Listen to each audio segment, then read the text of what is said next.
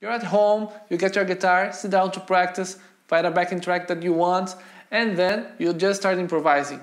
Is that the way that you do it? You find the key and start to improvise? Or do you look at the chords, you analyze what's happening and then start to improvise? Or even for solos, you're learning a solo, do you look what's happening with the harmony? Well, if you don't do that, today I will show you why to learn, study harmony is so important and how it's gonna help you to understand better music and how it's gonna help you to improve your improvisation skills. So get your guitar and let's practice. Hey everyone, I'm Everton Zaquini and this is a common practice. Lots of students, they find a backing track, look at the key and just start improvising. They don't look at the harmony, just sometimes they just look at the first chord and that's it.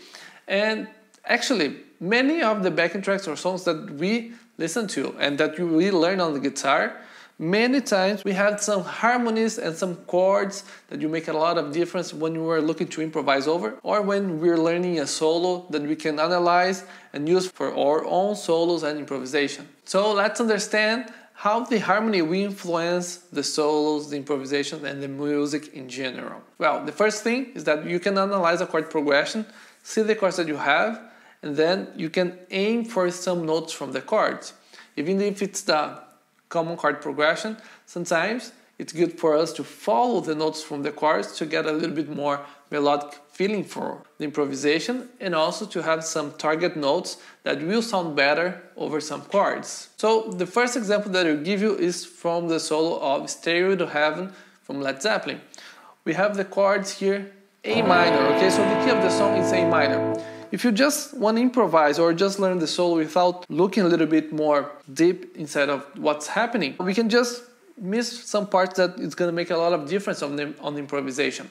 For example, on the chord progression of this song we have A minor, G, and F.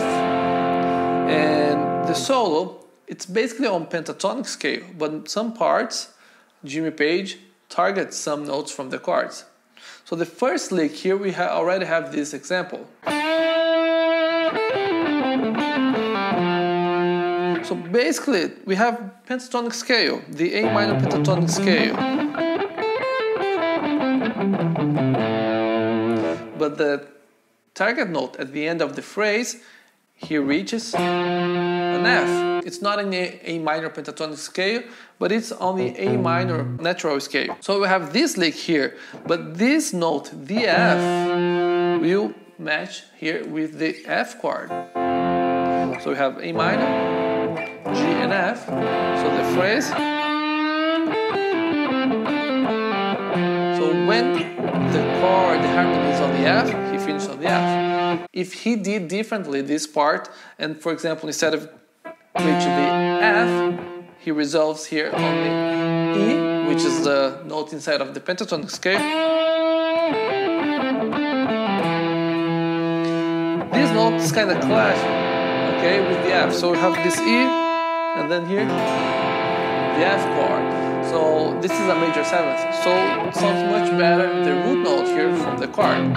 So this is, if you follow the harmony, it's gonna make your improvisation sound better. A good exercise for you to practice it, aiming the notes from the chords, is to get some simple chord progressions that you can get the notes from each chord and play when you have that chord. For example, when you have C, you play the notes from the C major scale, C major chord, which is C, E, and G. For example, let's get the 1, 6, 4, 5, very common chord progression. When you have C, you can aim for the notes C, E, and G. A minor, the notes A, C, and E. When you have F, F, A, and C. And the G, the notes G, B, and D. When you're doing this, you don't have to play like C, A, F, and G. You can have a feel the harmony already just playing the root notes, but you can kind of aim for in the middle of your phrases. For example,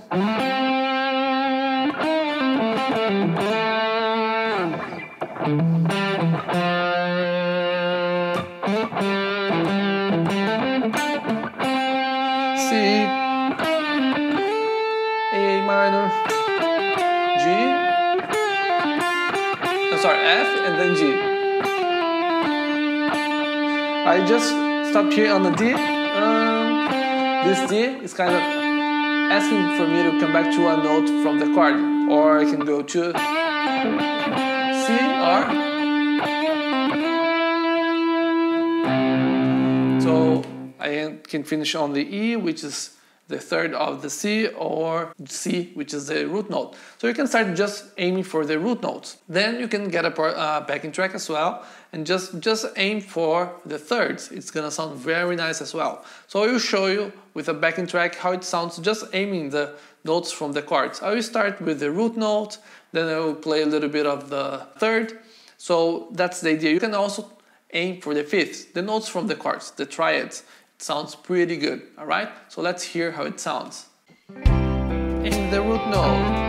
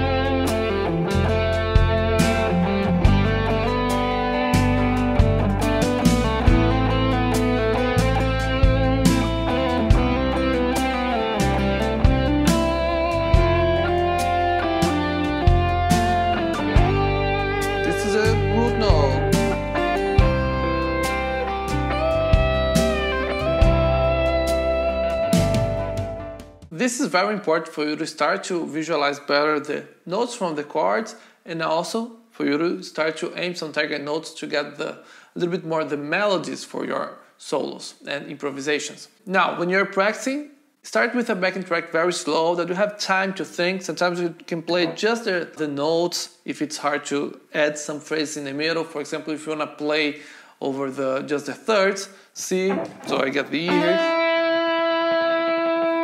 Then the third of A minor, C, then the third of F, A, and the third of G, which is B. And the root here that I played C. And this, if you just play this way, you have the feeling of the harmony. So you can kind of, people that will be listening to you, even if you don't have the harmony, you can feel the harmony. Alright, so now the next thing is that because sometimes you have different chords, you can have chords from borrowed chords or have some modal approach. So these ideas will help you a lot when you play, aiming for the chords as well. Not only for you to play chord by chord, but for you to have some moments that you can have a different feeling and a different intention on your solo. When you play this scale, it's just a sequence of notes, but it can be anything. So the harmony here, so this is very important. The harmony will guide you for your solo. The harmony will be the main thing, because if you play a scale in sequence, but the harmony that you have, it's different, can give a different example. It can be a little bit complex, but I'll show you how is it very simple when you hear it. But before, it's very important that you like this video, you give a thumbs up, because it's gonna help with this video to reach more people. And also, if you're not subscribed yet, subscribe to the video, because it's gonna help the channel, all right? And this way I can create more content for you, okay? So let's take a look here now, the scale of C major. If you have C major scale, C, D, E, F, G, A, B, C. It sounds the major scale.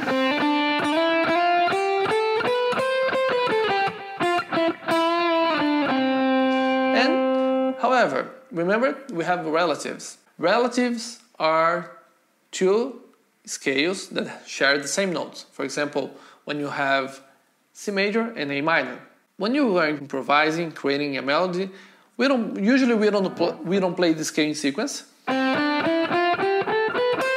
And also we don't play in order. We will change. Sometimes we're going to start from a different note. So if you have a C chord, so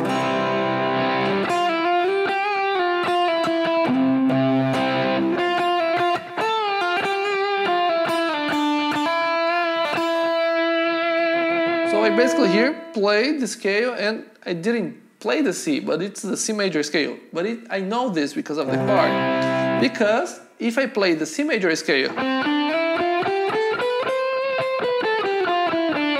but my main chord is not a C, it's a A minor, it's gonna change the feeling of the scale. It's gonna sound sad.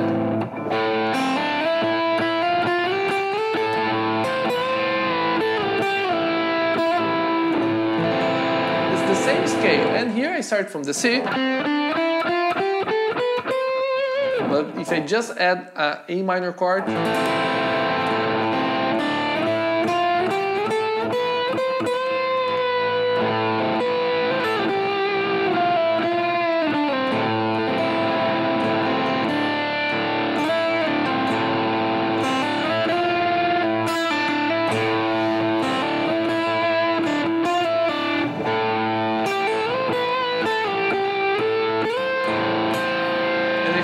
on the C. So that's why we need to look at the harmony always, because sometimes it's gonna change in the middle. For example, the backing track that I was playing, the 1, 6, 4, 5, there's a different part where I have a 4, 5, 6, just to give a different feeling for the backing track. In many songs you have this. You look at the key, you can feel, okay, first chord is C major, I have some chords so I can play C major. But if the song change in the middle, just move, for example, for A minor and the chorus or another part, then you have to kind of follow this harmony for you to get the different feeling and follow the notes that's gonna be your target notes. So even if it's a simple harmony, look at the chords, because you have to follow and it's gonna enrich your melodies. Now another example when you have to look at the harmony is when you have maybe some modal harmony. For example, A minor, okay? There are many backing tracks. You put on YouTube, A minor backing track, and it's gonna give you A minor backing track. But sometimes it can be a A minor natural. Many times it's a A minor Dorian as well. So that's why you need to look. It's very common some students get the backing track on A minor, and then they don't look at the scale. You just play the minor pentatonic, which will sound very cool. But if you want to maybe give a different flavor, or you have a different chord that you can follow, it's gonna help you to give a little bit of maybe a modal intention, or emphasize some notes that will sound and give a different touch for your improvisation. So for example, many of those backing tracks, sometimes you have A minor and D minor, or A minor, A minor again. But many times you have a backing track with this chord progression, A minor and D7 or D9.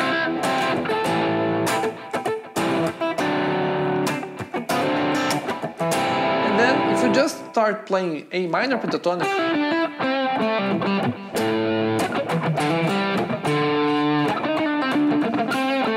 it's gonna sound nice. But if you want to give a different touch, a different flavor, if you have the D7 here, or I play the D9, but many times it's a D7, this is a common Dorian chord progression. So you can sometimes give the flavor of the Dorian. And you don't need to follow the chords, that's the point. Sometimes you can just play over the... So I have A minor, D7, and then come back to A, and then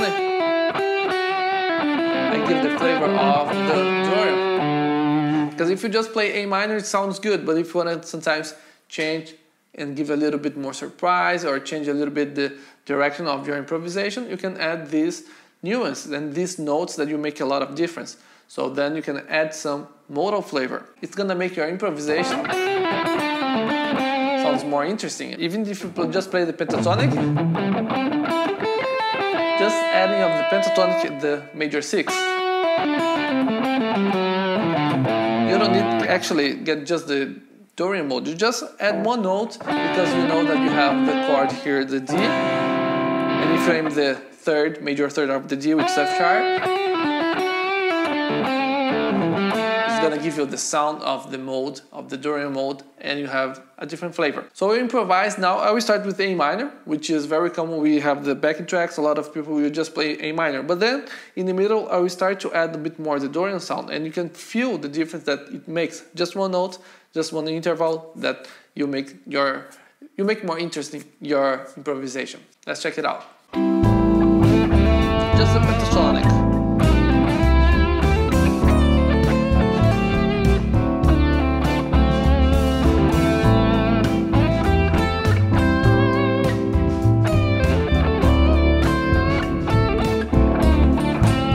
Now adding a little bit more different flavor.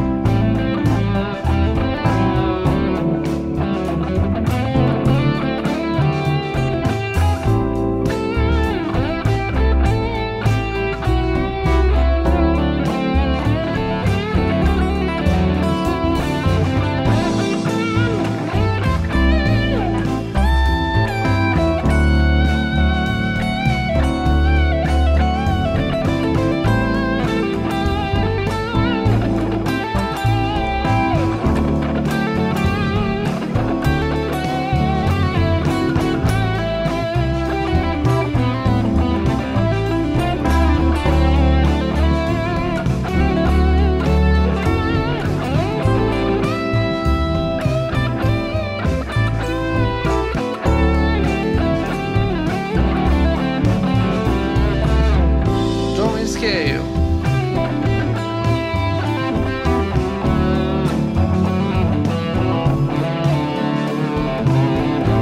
Pentatonic. Pentatonic with the major sixth.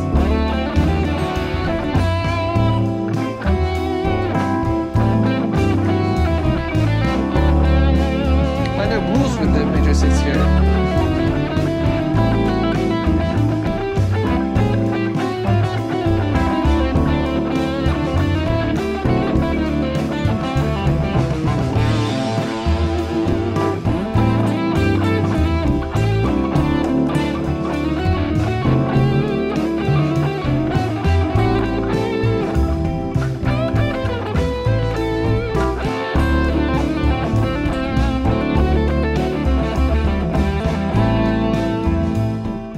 Now that I improvise, you could hear when I played the minor blues scale, minor blues, minor pentatonic, and the Dorian scale. Let me know in the comments if you could feel the difference when I just add the Dorian scale, or when sometimes I was playing the pentatonic scale, however I add the sixth. So let me know if you could feel, all right, this difference.